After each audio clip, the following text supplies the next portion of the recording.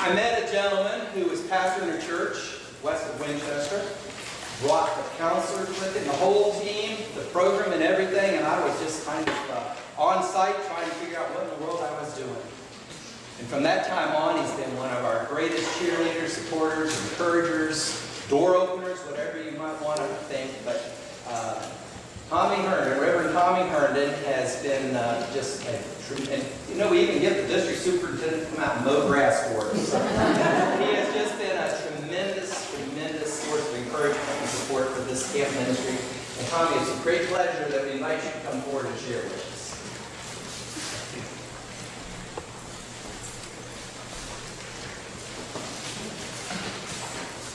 Folks, I know you're supposed to be finished by 4 and it's after that, so I promise to be finished by 6. You'll be at We'll be finished by 6. We've heard all day about the vision called Camp Overlook. It started 50 years ago. It continues today. It's a place of beauty and a place to be close to God. We often say up here, come meet God on the mountain. God is everywhere, but especially here at Overlook. God has met our children here for 50 years. God has met our adults who just needed a chance to get away. And God will be here for the next 50 years. You know, I want you to look at this place in a little different way. I want you to meet God on this mountain, but what I want you to do is take God away from this mountain. I want you to take God home with you when you leave. Now, this camp has been blessed and has been that way for years and years. It started April 24th, 1966. This camp, these buildings continue to be a blessing. Ken DeWitt, and I'm not going to bore you with all that Ken DeWitt has said. He's one of those guys that writes a book about everything he thinks about. But he says that there is a pattern to life, and when you observe the life of Jesus, we notice a pattern in this. And that pattern is you need to have a place where you go away that's quiet, where you meet God. And he says that's the important part of camp ministry. Now, I want you to know that Ken DeWitt says this all over the world. You and I say it all over this district and the Winchester district and the Stanton district. This deliberate pattern of spiritual retreat contributed greatly to Christ's effectiveness as a spiritual leader and a teacher, because Christ went away and went to the mountain and he slowed down. The teaching of the Sabbath and Jesus' example of retreats invites us to enter places apart from our normal surroundings. By encouraging those around us and those in our congregations go on retreat, we learn some essentials of the faith and discipleship through direct experience. When we model the practice ourselves, we guide and inspire them to follow the footsteps of Jesus. Retreats teach people to receive through letting go, to move closer by being still, to hear the divine word in silence. Uh-oh, I just messed the camera. You know, it's one of those things, cameras don't like me, they break when I get in front of them.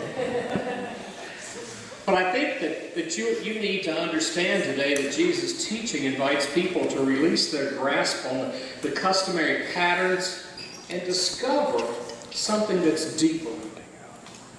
Jesus says in Luke 9:24, for those who want to save their life will lose it, and those who lose their life for my sake will save it. Now, Ron told you about my experience and where it started here at Camp Overlook. Just about the time Ron came to work here, maybe not very many months after that, Ron asked me to head up 4th, 5th, and 6th grade camp. Now, I don't know whether any of you have ever headed up 100 or 150 4th, 5th, and 6th graders. It's like herding cats. But what a wonderful time we had. And then it was such a wonderful time, Ron, we had to have it again. And I think it was the third time was the clincher. But we had a wonderful time. Now, Ron and I were here, but nobody else was here. I had to bring counselors with me. I had to go find people to work. Ron played his guitar.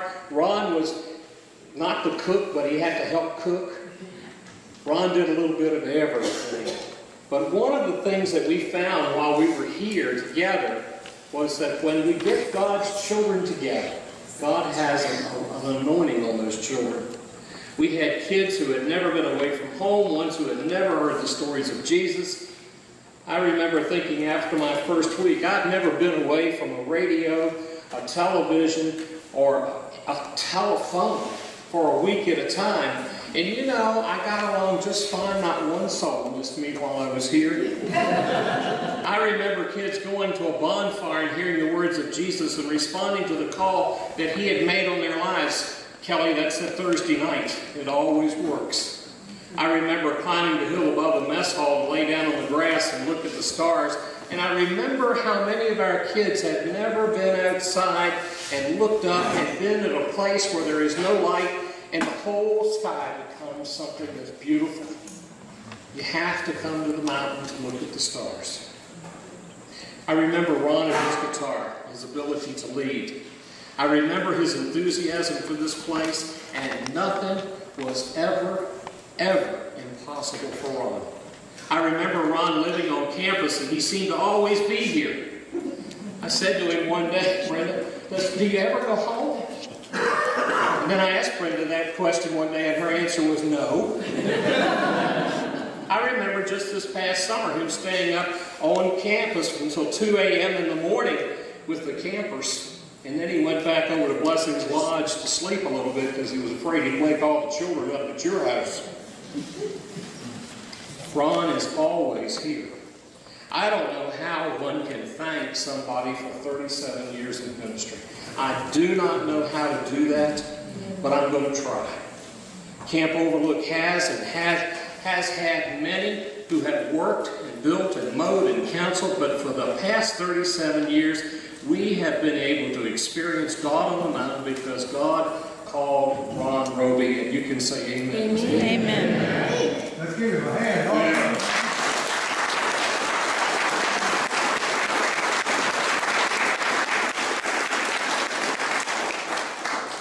Ron, I want you to know, I told my wife when I was appointed to the Harrisonburg district, there's one person that better not retire while I'm here before I do, because I don't want to be on the committee to select a successor.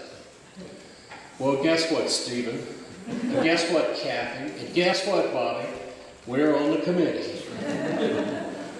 Ron has told us he's going to work until April 1st. He will complete 37 years. And what a joy it has been. And you not only should clap, you should hug him, you should shake his hand. It was funny when I was here just recently for the counselors' retreat and reunion. They got in a long line, Kelly, you remember that? And they just circled the whole picnic shelter down there, and it took about 30 minutes. And at the end of it, I realized everybody wanted to say something to Ron and thank him for his work. Now, Ron, we're going to do that after this is over because we're running late. But we want you to go out to that door right there, and we want to have a chance to speak to you as we leave, okay? Now, we have a bishop who was supposed to be here today. Now, I don't know why bishops aren't where they're supposed to be. And I certainly don't know why I was invited to take his place. Because my Korean is not very good. But I want to tell you, he is all over this conference, and he is everywhere. Today he's in Northern Virginia. But since he came to our conference, and since he's been our bishop for the last 3 years, he has challenged all of us to practice the spiritual disciplines. Now, I don't know of a better place to practice spiritual disciplines than Camp Overlook. Spiritual disciplines include prayer, they include reading God's Word, they include spending time alone with God, they include communion, and sometimes simply sitting on the porch at Blessings Lodge and watching the sun go down. What a beautiful thing that is. Bishop Cho could not be here today, but sends his greetings and his warm wishes. Bishop Cho says we need to pray about everything. Sometimes I have trouble understanding that. I go to him with a problem and say, I need some help, and he says, I'll pray about it.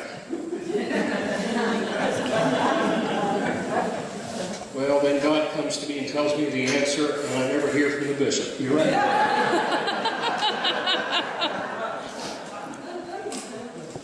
Bishop Joe, if he were here today, would surely agree that Camp Overlook has had 50 wonderful years and is positioned to have 50 more wonderful years. I hope today, as you leave, that you take a walk somewhere alone and ask God to fill you with His love and His peace and His joy that this space provides. Now, I was privileged to meet some of the counselors a few weeks ago. Now, I want you to know that we've had the best counselors in the world up here. Amen. But there must be some stuff going on after I left. Because I saw many of them who had children. And I saw many of them who had found their spouse on the mountain. And I remember saying to a couple of them last week or a few weeks ago, I thought you were supposed to find Christ on the mountain. Well, one young lady said, after I found Christ, I found the sweetheart of my life. But what a joy it is to say to you, not only are the camp children and youth touched up here, but the camp counselors are touched. God is truly here, truly here. Camp Overlook owes much to Ron Roby. I think we all agree. And Ron, we're going to have a chance to express that, you and Brenda at the back door. But I would say to you that as he says, I want to slow down, and I want a new director to come in place, I think you would say to me that what we need to find is somebody that loves this job so much that they will dedicate their life to it. Now, I want to talk to you about staff for a minute. Kelly Sprague has been Ron's right arm for more than 11 years. Kelly hires the summer staff. She does a major amount of summer camp during that season. She's raising her family here on campus. It is a joy to see her fulfilling her call. Now let's thank Kelly for 11 wonderful years and pray for her as she helps with the transition as it comes. Let's thank Kelly.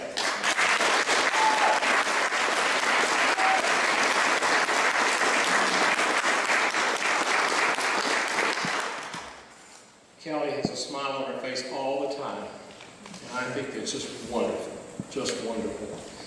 We were talking about, by the way, about a group in Page County at lunch today that needs to go to Washington, and we need a school bus. And Kelly, we understand there's one in your parking lot all the time, right? So, okay. We're glad of that. Gary Fischel. Gary, stand up. Can you stand up? Gary says, I've been sitting all day. Sit down, because it's going to take me 10 minutes to tell all I know about you.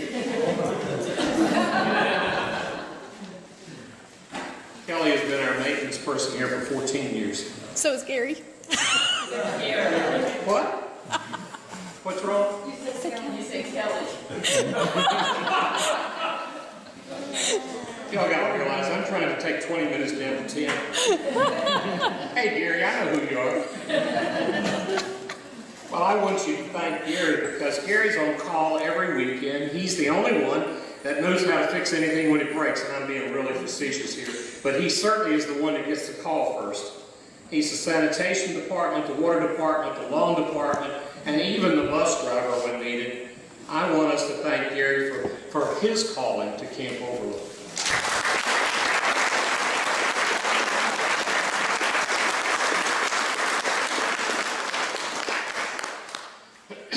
Gary had some back troubles a few years ago, and some of us came up to make sure that everything got done in order that Gary could all continue on here. And what a blessing it is. And Gary, if you really want recognition, just get somebody to do your work for a few months while you recoup. That always does. I came away from here with more sunburn than I'd ever had in my life. Lori Bennett is the voice on the phone. Is Lori here? Not today. She's fairly new, but she's a busy person in the newness of it. She's busy in her newness. Someone has to keep a calendar. Someone has to keep up with where everybody is. Somebody has to keep up with all the reservations. She's the person who runs Ron and Kelly and Gary down when they're needed. I want us to give her a hand, and Ron, would you tell her we clap for her, okay?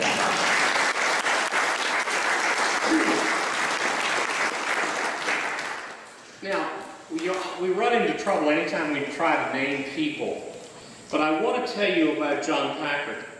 John Packard is somebody that comes up here every week to mow and to do things that Gary needs him to do. And Gary, I get my people mixed up completely. John Packard has been doing that for a long time. Buddy Fitzpatrick is his cohort in crime, and they are around here a lot. Now, I want to tell you that when we clap for John and we clap for Buddy, that we also need to be clapping for all of those who come up here to do the work that needs to be done. And if you haven't been up here to do some work, talk to Ron or Gary, because they will give you a job. But this place runs on volunteer help, and we get what we have by keeping it up, and we have to keep it up. And in order to do that, it takes many hours of all of us. So I invite you now to thank John and thank Buddy and thank all of those who volunteer.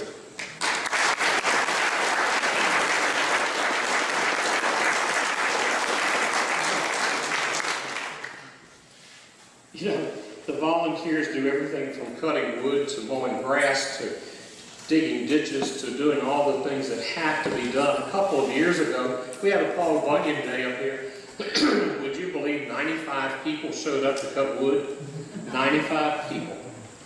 Now, I want you to volunteer, and I want you to go back to your churches and ask for others to volunteer, and I want you to put on a happy face and tell people we can't do this job unless we work together. Now, I want you to turn to the back of your program. There's a prayer. And I want us to pray this together.